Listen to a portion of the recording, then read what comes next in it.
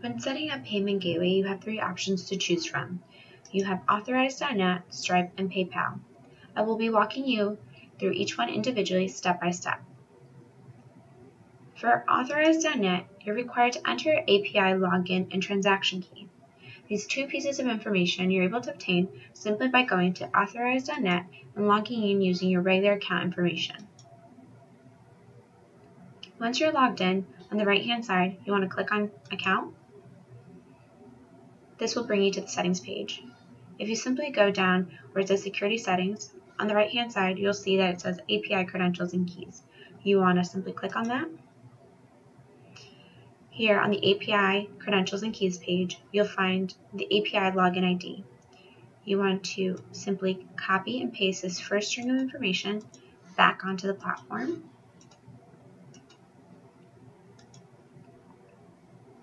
Once more, go back to Authorizenet, answer the security question, click on New Transaction Key, and hit Submit. Here, you're going to see the transaction key. You want to copy and paste the second string back onto the platform and click Activate. Now Authorize.net has been activated. The second option in Payment Gateway is Stripe. To set up Stripe, you must first enter your secret key. You're able to obtain this information by going to stripe.com and logging in using your regular account credentials as well. Once you're logged in, on the right-hand side, you'll see where it says My Account. You just want to simply click on that to see the drop-down menu and then click on Account Settings. A window should pop up, and on the top you'll see a button with a key that says API Keys. Click on that. Then on the bottom half of the screen you'll see that says Live Secret Key. You just want to copy and paste this string of information back onto the platform. Click Activate, and now Stripe has been set up. The third option in Payment Gateway is PayPal. To set up PayPal, you must first enter your client ID and secret. These two pieces of information you're able to obtain by going to developer.paypal.com. Again, using your regular user credentials, log into your account.